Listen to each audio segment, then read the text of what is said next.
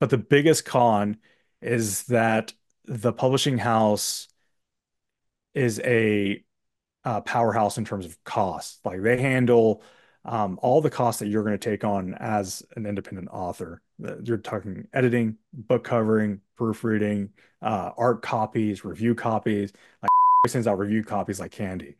Um, I've sent out maybe 15 review copies of Tiptoeing Through Tulip, and I can't afford to send out more right now. I just Hmm. can't. Um, and you have to take that risk if you want to get that credibility. And I think I've only had like 3 out of the 15 review copies go up, but thankfully other people leave reviews, and that helps the credibility. That's just one of those things you deal with. But whenever you self-publish, you take on all this work. You're thinking about the formatting, you're thinking about the distribution, you're thinking about the marketing, thinking about the editing, if you're doing it right. And Hmm. I'm just going to keep hammering on that qualifier. All the upfront costs are on you as the independent author. And there's something between a traditional publisher and a self-publisher called the vanity press.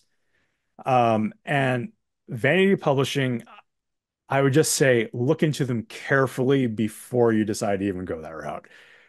They're very tempting and they tend to be kind of aggressive with trying to get you to sign on. Just look into them and do your work before you do it because they'll pressure you and be like, hey, this is a once in a lifetime deal. You got to do it. Just don't sit back, take your time. And that's really the thing that I've noticed that people who are wanting to self-publish just want to get it done.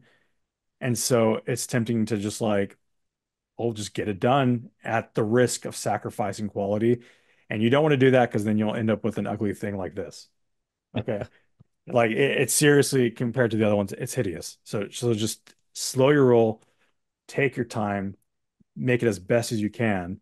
And then whenever you know that you're satisfied, whenever there's not any questions about the quality of the content, then you can like, okay,